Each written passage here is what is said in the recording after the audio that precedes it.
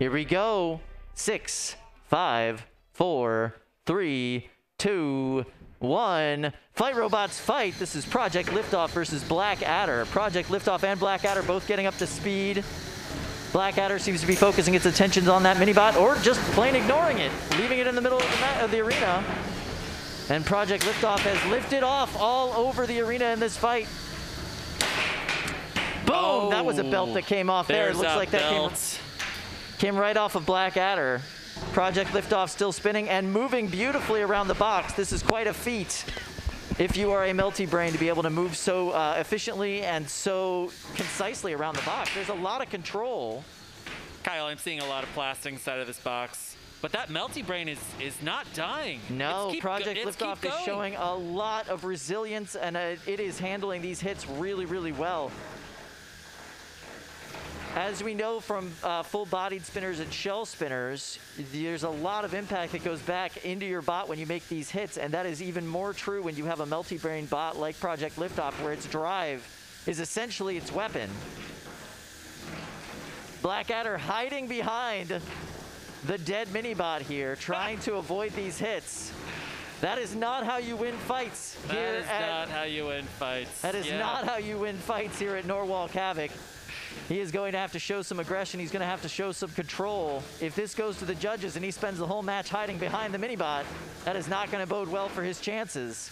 Project LiftOff stalking around the box, trying to get a straight angle. It is very hard to drive in a straight line when you are driving a Melty Brain robot, so he is doing what he can to try to cut him off at the pass, if you will.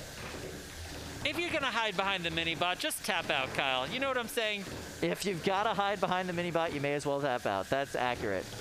There is probably some bits of his robot that are hanging out that he doesn't necessarily want hanging out here. Understand that.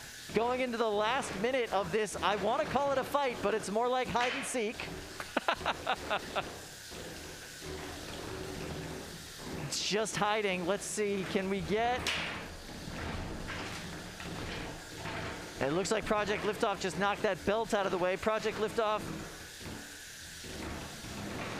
trying to move towards them, moving around the box, chasing after Black Adder as best a Melty Brain can chase.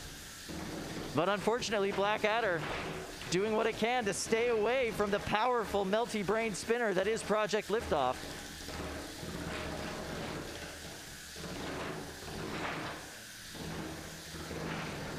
Project LiftOff trying to be as controlled as possible, perhaps in these last 15 seconds needs some chaos. All right, 10, 9, 8, 7, 6, 5, 4, 3, 2, 1. That's it. That's the end of the fight. The most boring hide and seek match I have ever seen is over.